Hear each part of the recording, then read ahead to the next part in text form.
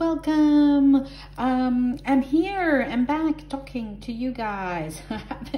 I haven't been doing a lot of talking videos lately. I've been showing you a lot of time-lapse videos, and today I wanted to first say hello to everybody and then just show you that I will be working today with something different. I'm going to be working with modeling chocolate. If you've seen the videos in my channel, you know that I always work with sugar paste, but today, and I do my modeling with sugar paste, but today I started to work with modeling chocolate, and I am in love because this material is so good. It gives you so much to do so many different things.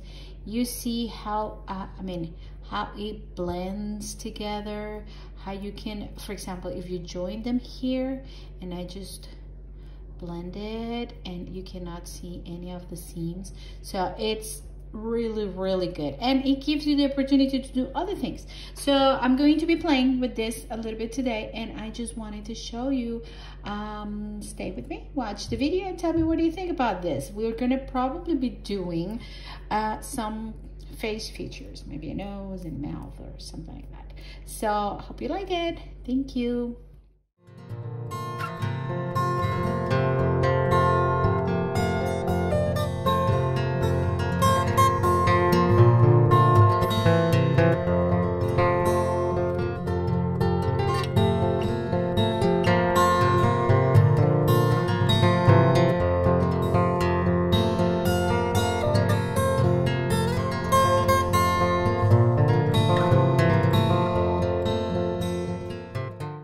As you can see here, I just added what it will be, maybe a nose, and where I will set my mouth. And I added a couple of pieces here where the wrinkles from the cheeks will be. But I want to show you this. Look how amazing this is. Like right now, it's barely the shape of something, right?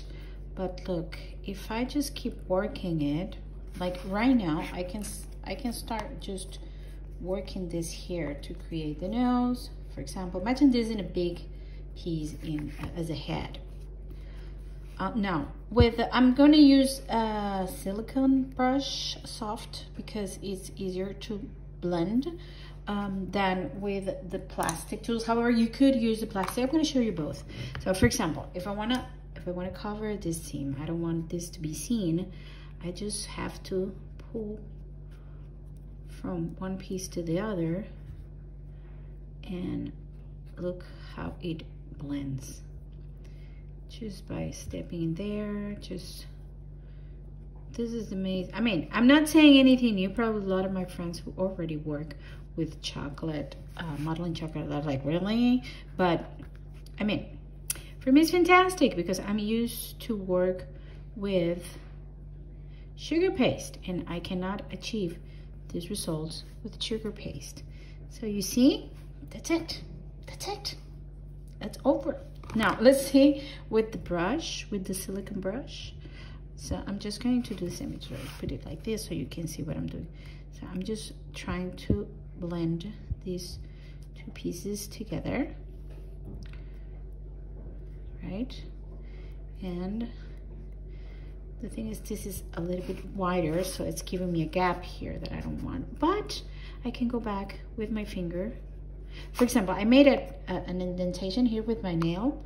I just go and cover it, and that's it. In the sugar paste, this will be very difficult. Since this is small, I'm just gonna go with this tool, with my Dresden tool, and just push this here and blend it. Try to make it even both sides.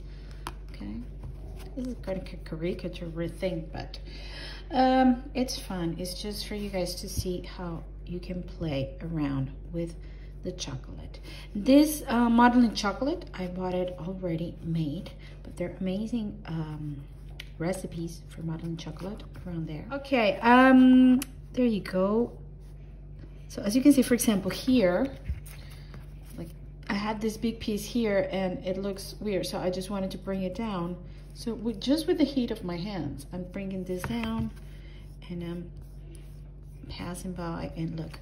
The thing is, you have to be careful not to overwork it, because with the heat of your hands, this chocolate starts melting and it starts losing some of its properties. I colored this chocolate. This comes in white, and I color it with a little bit of dust and some special chocolate, edible color, especially for chocolate. It has to be special for chocolate. It cannot be like liquid gel or anything, because it has to work with the chocolate. So there you go. See? No seams. Oh, this is so good. Let's try to make a nose out of this.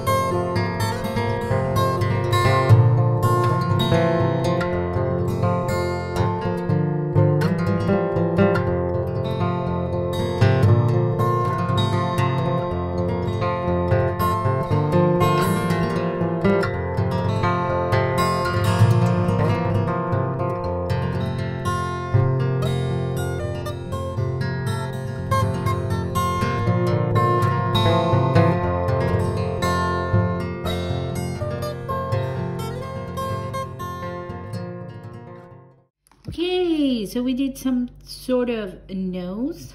This is fun. Look from the side, you can see, like you can see at the beginning, I made these markings here, and just by rubbing my fingers in it and just going around the chocolate, I lost all the markings, and now you can see like the shape of a nose. I don't know if you saw, like for example here, I make also an indentation with my fingernails, so I have to be careful with my nails. And they're short. Imagine if I had long nails. And I can do this. So look how fun is that. Now let's imagine that I want a different nose. I want like a witch's nose, you know, or big, I don't know, a different nose. What do? This is a simple, very standard nose. So I'm going to add a piece to the nose. Maybe a round piece here to make it bigger. And look what I'm gonna do. I'm just going to blend these together here, right? Because I want the nose to be bigger, and it's gonna be crazy. If I was using sugar paste, I would have to just do it all over again.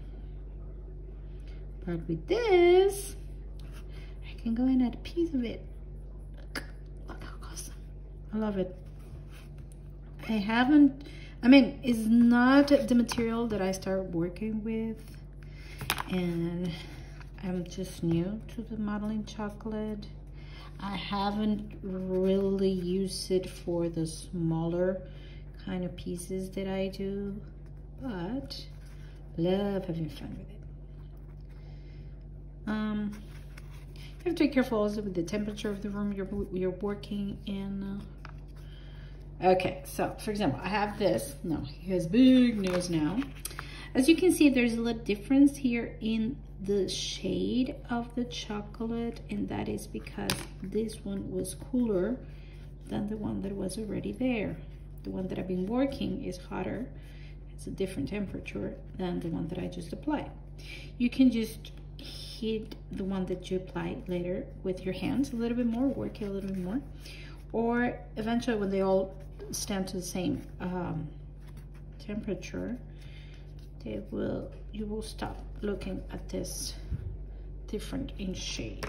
Now the nostrils are kind of small now, right? Because it has a big nose, and now they are small. So I'm just going to open them a little bit more, maybe move them up, just to give some personality to this nose.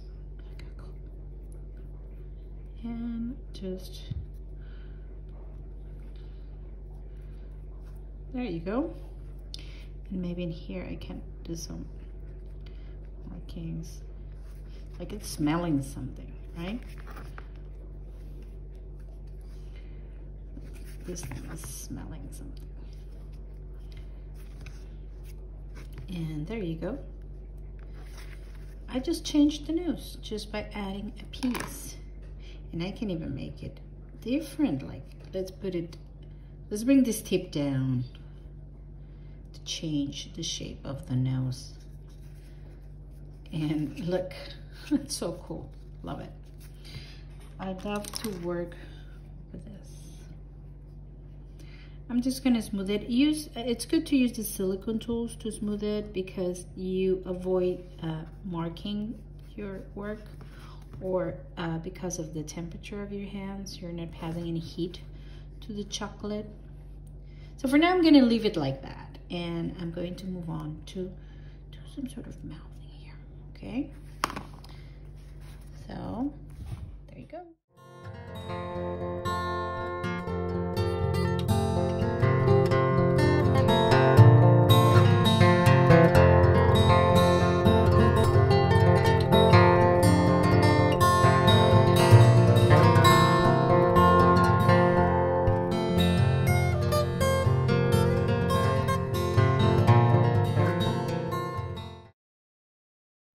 Okay, so what I did here was just the markings of where the mouth is going to be. I'm still struggling with modeling the mouth that way I want them to, but I'm learning. I'm taking some classes and some courses with some amazing people, and I'm getting there, but I need more practice. I just want to show you how cool the material is in order to work with this. So right now, I just opened like where I want my mouth from, and like from this side to this side. He's kind of smiling because his cheeks are opening up a little bit. So now I'm just gonna push the upper lip, right? Just to make it there. Just push some paste up in order to create the upper lip.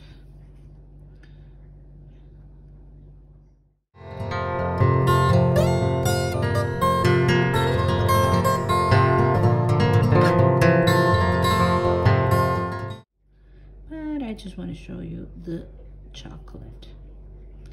How can I use it for this? So right now I'm just pushing the upper lip. It's not perfect. It's not perfect at all. But so you can see this one here is like the way up, and I have this mark here that I don't like. So I just push this back and it's gone. The mark is gone. And that's the beauty of the modeling chocolate.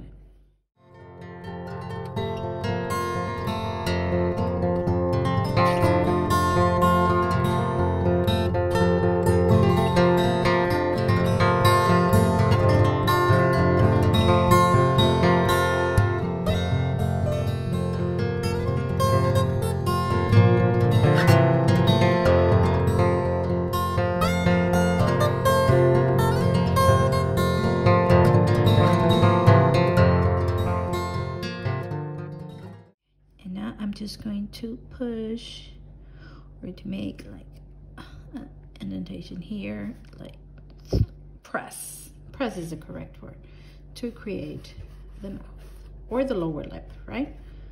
And the chin, because with this piece here, look, I'm just bringing it down here and I'm making my chin. Look, I have a little marking in here, so I'm just gonna blend it, and there you go. It's blended. I love it. I need to practice more, but I love it. I love it. This is a weird lip, but anyway. Now let's open this mouth. Now, okay, I did some sort of lip. Now, it's just, why not? Open mouth, see what happens.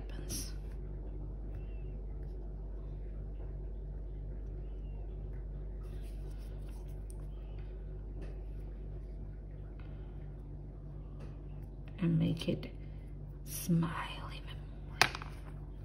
But let me use this one.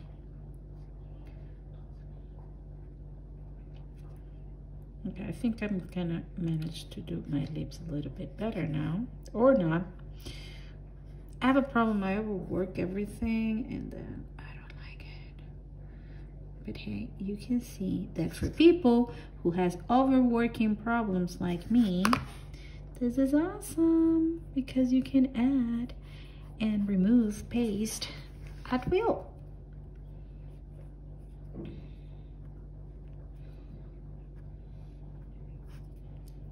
Right? Like here, for example, there's a void in there. There's a little hole in there between the nose and the lip that I don't like. So let me just add a little bit of paste in there. Look, I just did that. And now I'm just going to blend it here and redo my upper lip with no problem because it's chocolate. And I have to say, it's really tasty. It's a real tasty paste. Okay, I get better.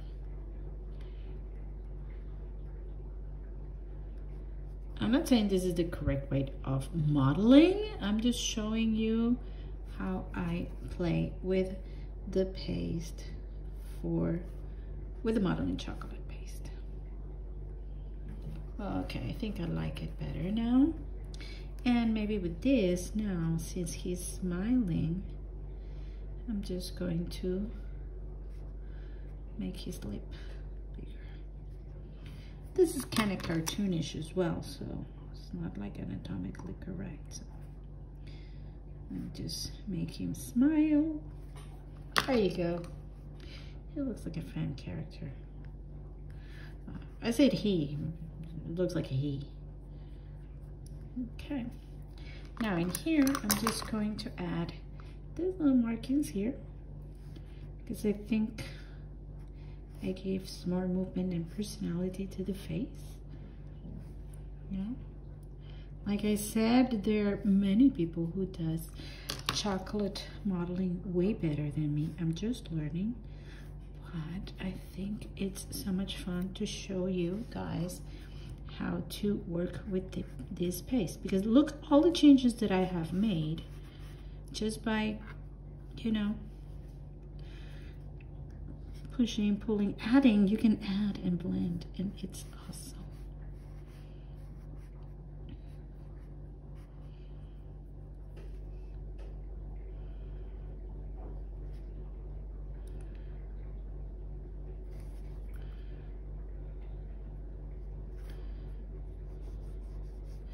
Stop working it, Cristina. Okay, there you go. I'm not doing anything else because I'm start overworking it and I lose it. But there you go. This is some examples of what you can do with the modeling chocolate.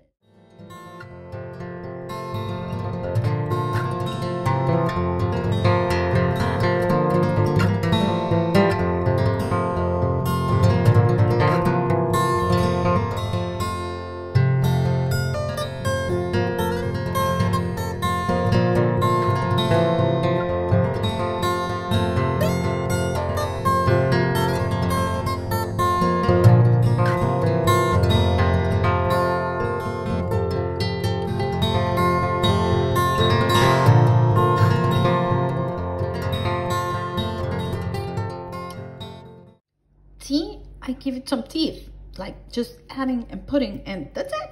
Oh, this is so cool. This is actually, I've been working this, and now it's like, it looks like bubble gum, but it's actually really hot, which is great for adding, adding to the piece. But you might see some difference here and there. Let's see what we can do. We can.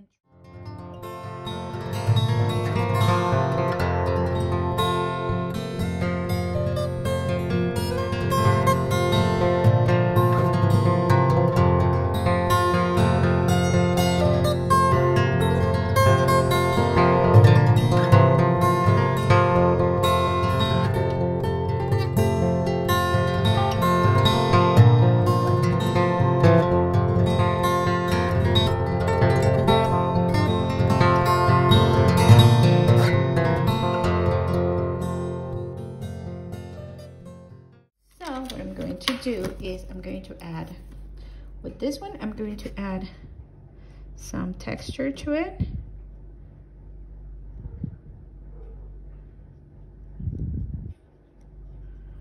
Maybe like this, because I don't want it to be like just there.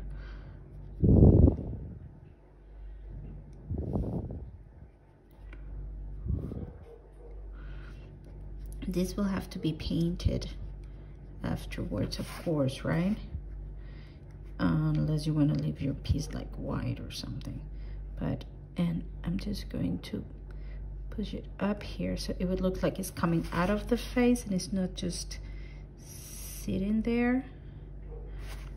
There you go. My guy has a mustache. I wanted to do an upper lip, which is terrible. And it ended up with mustache. There you go. That's so cool. Right? Ta-da! Thanks to the chocolate. Modeling chocolate.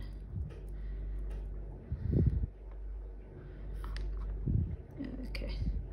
I'm just blending these a little bit more so you don't see many of the markings.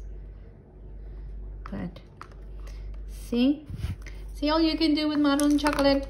It's really fun, really fun. Once I figured out how to make eyes, I'll show you, okay?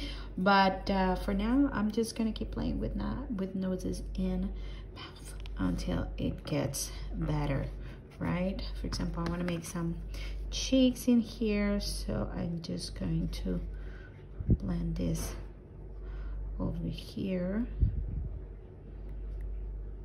and start building up the cheeks, right? Imagine this here.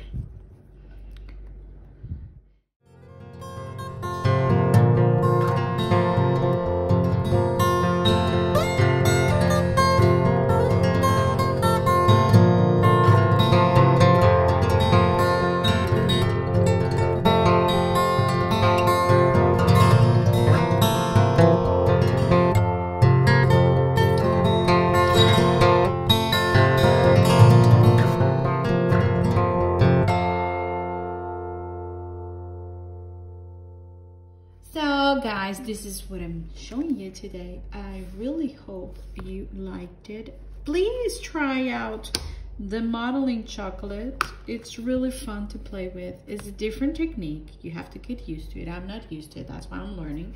But it's really fun. And remember to like this video and subscribe to the channel for more videos and tutorials to come. Thank you very much, guys, and I'll see you again next time. Stay safe and stay creative.